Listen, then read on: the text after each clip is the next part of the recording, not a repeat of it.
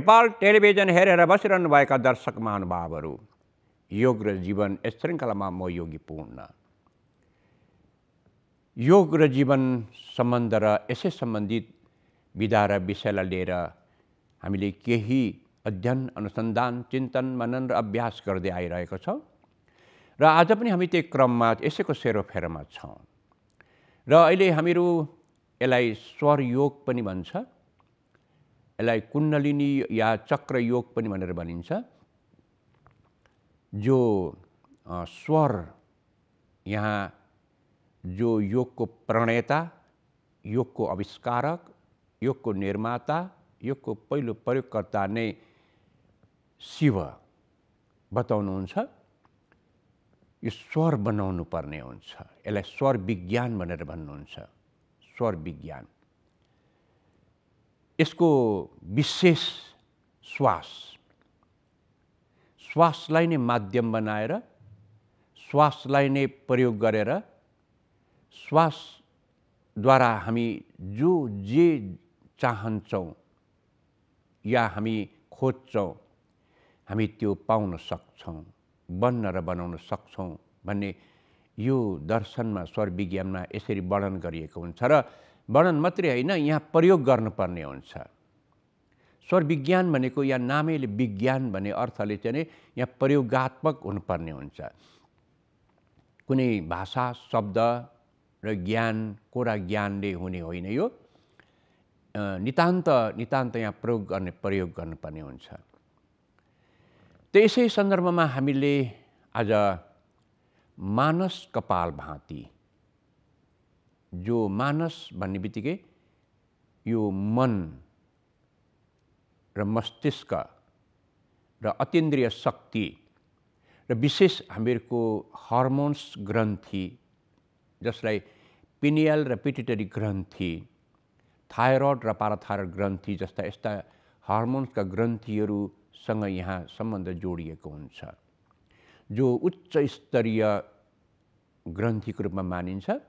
र यसको साथमा हामीहरूको मन र मस्तिष्क र तेस्रो नेत्र अर्थात् अतीन्द्रिय शक्ति, यसैको सेरोफेरोमा चाहिँ हामीले यहाँ मानस कपाल भाती, यहाँ कपाल भाती भन्ने अभिप्राय हामीले धेरै यसको परिभाषा र व्याख्या गरिसकेको छौँ। अत्यन्त सूक्ष्माति सूक्ष्म शरीरका यावत कपालभन्दा पनि अत्यन्त सूक्ष्म, जो चाहिँ नि आँखाले पनि देख्न सकिँदैन, शक्तिशाली यन्त्रले पनि देख्न सक्दैन, त्यस्ता नाडीहरू हामीहरूको यहाँ प्रशस्त मात्रामा चाहिँ नि सञ्चालित छन्। र ती नाडीहरू अहिले अवरोध छ। त्यसको जुन अवरोध हुनुको जुन कारणहरू हो, त्यसको निवारण गर्नु अर्थात् शोधन र शुद्धिकरण गर्नु, यसको नाम हो कपाल भाती। हुन त यहाँ षट्कर्मभित्र पर्छ यो चाहिँ कपाल भाती। यसलाई कतिपय अवस्थामा कतिपय आचार्यले यसलाई प्राणायाम भन्दैनन्, तर श्वाससँग सम्बन्धित भएको हुनाले यसलाई प्राणायाम भन्न मिल्छ र सकिन्छ। र त्यो पनि मानस कपाल भाती। अब यहाँ हामीले कपाल भातीद्वारा हाम्रो शरीरमा भएको यावत टक्सिनहरू, अत्यन्त विषाक्त ग्यासहरू, वायुहरू, विजातीय तत्त्वहरू, कार्बनहरूलाई जति सकिन्छ बाहिर निष्कासन गर्नु, बाहिर निकाल्नु नै यसको उद्देश्य हुन्छ। जुन चाहिँ नि यी विजातीय तत्त्वहरू, विषाक्त तत्त्वहरू, जो कि रगतहरूमा हामीहरूको शरीरमा पुरै अम्लता अर्थात् एसिडहरू त निकै बढेको हुन्छ नै, हावा पनि हामीहरूको पुरै अम्लीयता भइरहेको हुन्छ, अम्लता भइरहेको हुन्छ।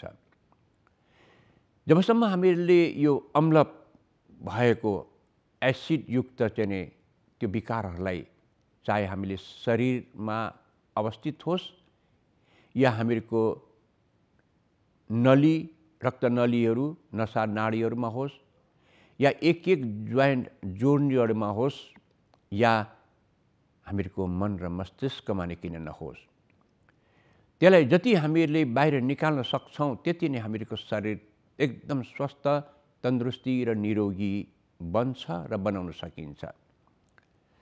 र यहाँ कपालभाती त प्राय जहाँ पनि र जसले पनि गरेकै हुन्छ र गर्नै पर्छ। तर यहाँ मानस कपालभाती यो अलिकति विलक्षण, अलिकति विशेष कपालभाती मानिन्छ, जो चाहिँ नि हामीहरूले यहाँ मन र मस्तिष्कमा भएको विकारहरू, विषाक्त तत्त्वहरूलाई निकाल्नुपर्ने हुन्छ। मात्रै होइन, मानस भन्ने बित्तिकै यो मनमा भएको जो विकारहरू हो त्यसलाई रेचन गर्नु पनि यसको उद्देश्य हो। शारीरिक मात्र नभएर मानसिक पनि हामीले यहाँ शोधन र शुद्धिकरण गर्नु जरुरी छ। जबसम्म हामीले यो समग्रतः शोधन र शुद्धिकरण गर्न सक्दैनौँ तबसम्म चाहिँ हामीहरू म निरोगी हुन्छु, म सुन्दर बन्छु, म शक्तिशाली बन्छु भनेर यदि हामी सोच्छौँ भने त्यो केवल एउटा कल्पना, कोरा कल्पना मात्रै चाहिँ हुन सक्छ। त्यसकारण चाहिँ यहाँ योगमा षट्कर्म भनेर भनिन्छ, जसको अभिप्राय हो शोधन र शुद्धिकरण गर्नु। योग गर्नुभन्दा अगाडि षट्कर्म गर्नुपर्ने त्यस्तो चाहिँ विधान छ योगमा चाहिँ। र त्यो षट्कर्मको सर्वश्रेष्ठ विधा र विषय भनेको कपालभाती प्राणायाम। धौती, नेति, बस्ती, नौली यो स्थूल शोधन गर्छ भने त्राटक र कपालभाती। त्राटकले त केवल मनलाई मात्रै शोधन गर्ने गर्छ भने कपालभातीले यसले स्थूल र सूक्ष्म दुईटैलाई शोधन गर्ने काम गरेको हुन्छ। त हामीले मानस कपालभाती गर्दछौँ यहाँ चाहिँ। यो अत्यन्त एकाग्र, पूर्णतः समग्रतः पुरा एकाकार भएर, एकाग्र भएर यसको हामीले अभ्यास गर्नुपर्ने हुन्छ। यहाँ एकदम भित्र यो मस्तिष्कभित्र भएको, मनभित्र भएको यावत चाहिँ यी विकारलाई बाहिर रेचन गरेर शुद्धिकरण गर्नु छ। एकदम पुरा आँखा बन्द गरेर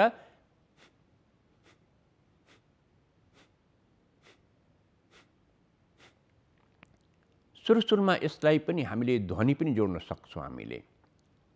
यहाँ आज्ञा चक्र अर्थात् मन तथा मस्तिष्कको ध्वनि हो ओम ध्वनि। ओम ओम हम छम। हम छम यो ध्वनिले चाहिँ बायाँ र दायाँ मस्तिष्क, हम ध्वनिले चाहिँ दायाँ मस्तिष्कलाई, छम ध्वनिले बायाँ मस्तिष्कलाई चाहिँ क्रियाशील गराउने गर्छ भने ओम ध्वनिले चाहिँ हामीहरूको अतीन्द्रिय महाशक्तिलाई यसले चाहिँ लक्षित गर्ने गरेको हुन्छ। त्यो यो चाहिँ हामीले यसरी चाहिँ जुन चाहिँ सुरुमा ध्वनि बनाउने बित्तिकै यो श्वासलाई ध्वनिमा रूपान्तरण गर्ने बित्तिकै यहाँ राम्रो एकदम भित्र आन्तरिक उच्च कोटिको कम्पन, झन्कार, गुन्जन र एकदम राम्रो भाइब्रेसन गराउने गर्दछ। जसरी चाहिँ हामीले यहाँ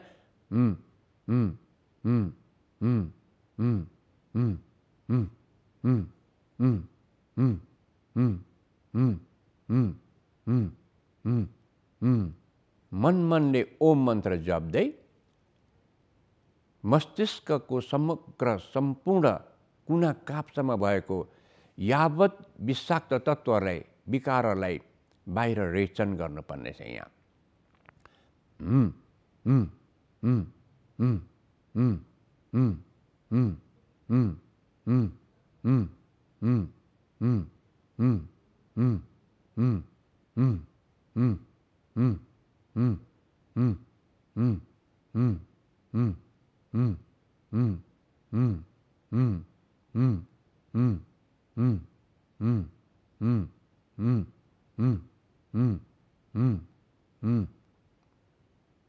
पूरा खाली,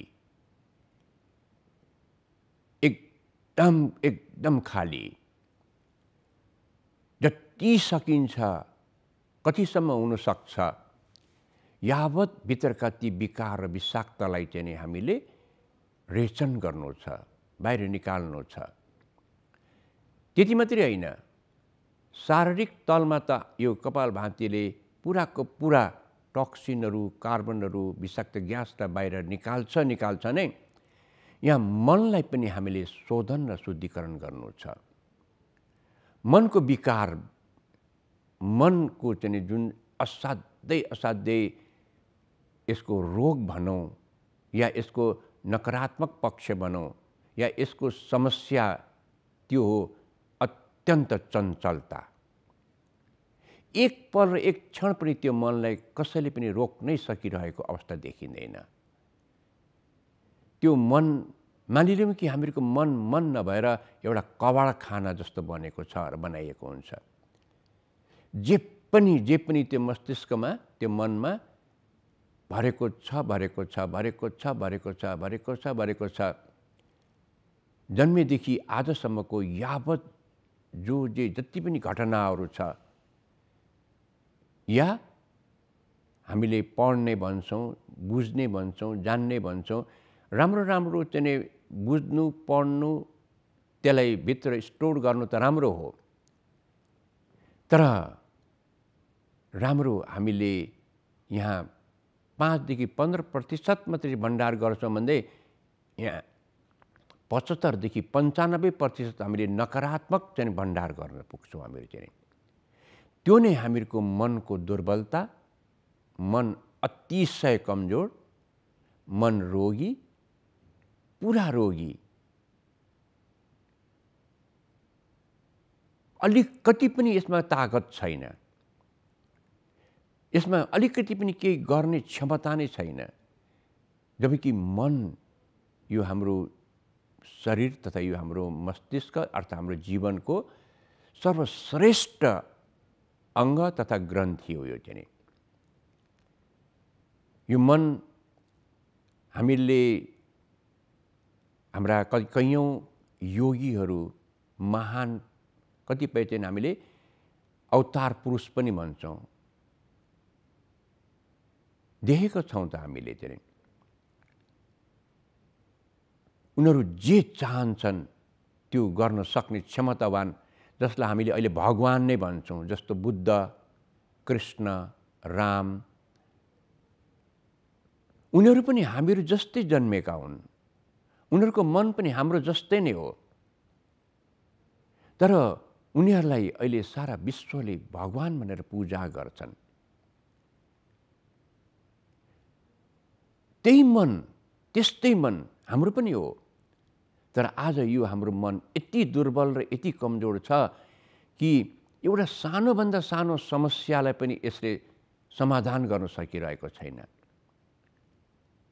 एउटा सानोभन्दा सानो चाहिँ आवश्यकता पनि पूर्ति गर्न सकिरहेको छैन। यति दुर्बल, यति कमजोर, यति अशक्त र यति आसक्ति। अब यो मन किन यस्तो भयो, कसरी भयो भनेर हामीले यसको अनुसन्धान गर्दै गयो र हेर्दै जाने हो भने हामीले यही भित्र चाहिँ के पाउन सकिन्छ भने भित्र पुरा टक्सिनहरू, कार्बनहरू, विषाक्त ग्यासले टन्न भरेको छ। स्थूल रूपमा मस्तिष्कमा भने सूक्ष्म रूपमा मनमा चाहिँ मनलाई त कबाड खाना बनाएको छ। जे पनि चाहिँ त्यहाँ भरेको छ। अब कुनै चाहिने कुरो खोज्न पर्यो भने अब महाभारत जस्तो हुन्छ। अब त्यहाँ त यसैको लागि अब हामीले यहाँ बस केही गर्नु छैन। यहाँ केही गर्ने होइन, बस त्यो अनावश्यक कुनै पनि त्यहाँ जो भण्डार गरेका यावत ती मनका चाहिँ अनावश्यक शब्दहरू, अनावश्यक ज्ञानहरू, अनावश्यक घटनाहरू, अनावश्यक विचारहरू, अनावश्यक सोचहरू, अझ त्योभन्दा नकारात्मक किसिमको सोचलाई त पुराको पुरा निकालेर यसलाई खाली गराउनु पर्नेछ। यसैको लागि चाहिँ हामीले यहाँ मानस कपाल भाँति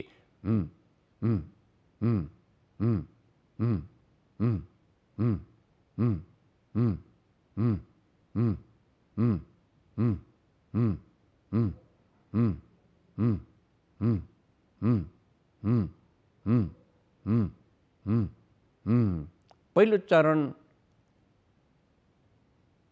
हामीले ध्वनिद्वारा कम्पन, झन्कार, गुन्जन एकदम भाइब्रेसन गराएर थर्काएर हल्लाएर चलाएर सम्पूर्ण भित्र दबेर गडेर बसेको विकारलाई बाहिर निष्कासन गर्नु छ। अनि दोस्रो चरण चाहिँ नि मनमा भएको अनावश्यक कुनै पनि जब हामीहरू मानस कपालभाति गरिरहेको हुन्छौँ त्यतिखेर त्यो मनमा जे आउँछ जो आउँछ त्यसलाई बाहिर फालिदिइहाल्ने। जे आउँछ राम्रो आओस् नराम्रो आओस् जे आउँछ त्यसलाई पुराको पुरा बाहिर निकाल्दै निकाल्दै निकाल्दै निकाल्दै पुरा खाली त्यो मनलाई जति खाली गराउन सक्यो, त्यो मनलाई जति जति शून्य बनाउन सक्यो, त्यो मनलाई जति मौन बनाउन सक्यो, त्यो मन त्यति नै शक्तिशाली हुँदै जान्छ, अत्यन्त शक्तिशाली हुँदै जान्छ। त यहाँ दुईटा हामीले यहाँ काम गरिरहेका हुन्छौँ। एउटा चाहिँ भएका अनावश्यक यी सबैलाई निकालेर पुरा निकाल्दै निकाल्दै निकाल्दै जाने। अर्को चाहिँ नि शून्य शान्त र मौन बन्दै जाने। त्यो मनमा कुनै पनि विचार आयो, कुनै पनि तरङ्ग आयो, कुनै पनि संवेदना जे जो आउँछ त्यसलाई राख्दै नराख्ने, फालिदिइहाल्ने। पुराको पुरा खाली गर्दै जाने, खाली गर्दै जाने।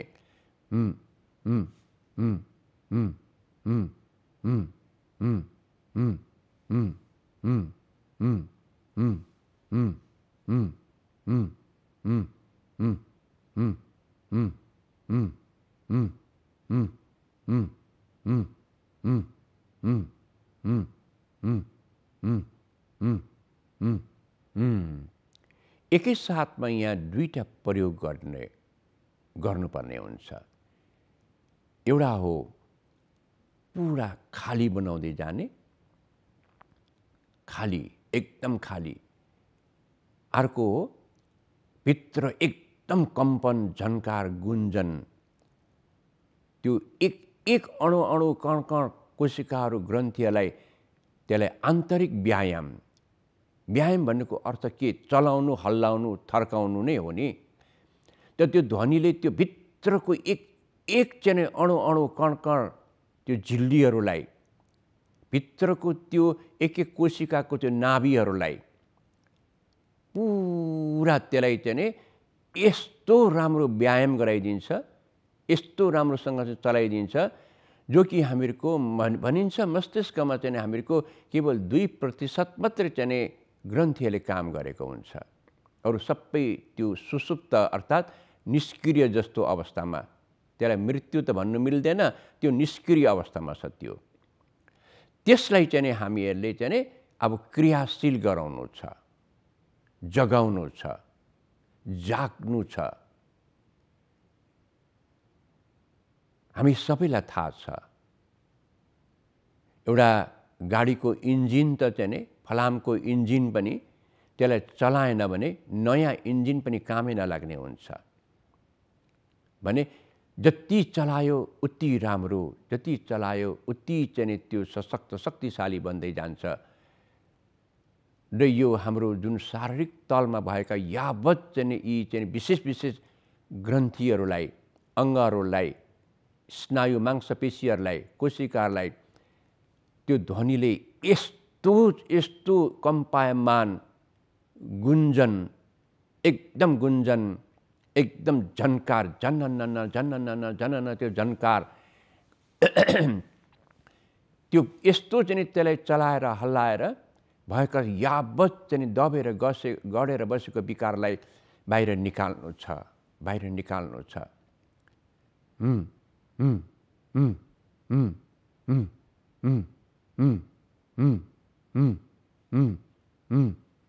अर्को शान्त, मन एकदम शान्त, मन एकदम शून्य। यहाँ जे आउँछ, जस्तो खोकी आयो अब यसलाई फालिदिइहाल्यो, कुनै विचार आयो त्यसलाई फालिदिइहाल्यो, कुनै चित्र आउँछ, जे आउँछ राम्रो नराम्रो जे आउँछ त्यहाँ केही राख्न नदिने, निकालेको निकाले खाली खाली खाली खाली बनाउँदै जाने। र यो मानस कपालभाति कुनै पनि जस्तो महिलाहरूको महिनावारीको समयमा पनि गर्न मिल्छ, किनकि पेट चलाइँदैन यहाँ चाहिँ। हल्लाउनु पर्दैन। शरीरको कुनै पनि अङ्गलाई चलाउने र हल्लाउने गरिँदैन। कतिपय चाहिँ मुटुको रोगीहरू, कतिपय चाहिँ अल्सर भएकाहरू जो उनीहरूले कपालभाती गर्न मिल्दैन, तर यो मानस कपालभाती गर्न मिल्छ। किनकि केवल मस्तिष्कमा मात्रै त्यहाँ कम्पन गराउने काम गरिन्छ। यहाँ चाहिँ अरू अङ्गलाई त्यहाँ निष्क्रिय पुरा शान्त मौन गराउने त्यो प्रयास हामीले गर्नुपर्ने हुन्छ। त्यसको चाहिँ हामीले यसरी नित्य र निरन्तर अभ्यास गर्दै गयौँ भने त्यसपछि हामीले महसुस गर्न सक्छौँ कि हाम्रो मन कति शक्तिशाली छ, हाम्रो मनमा कति तागत छ। अनि यस्तै गरी हामीहरूको मस्तिष्क, हाम्रो मनले यसले के गर्न सक्छ र गर्न सक्दैन भन्ने कुराको त्यतिखेर हामीले महसुस गर्न सक्छौँ, जो आज हामीहरूको लागि कल्पना जस्तो भइरहेको छ। र यसलाई चाहिँ हामीले नित्य र निरन्तर अभ्यास गर्ने कोसिस गरौँ। हस्त आज हाम्रो समय सकिसकेको छ।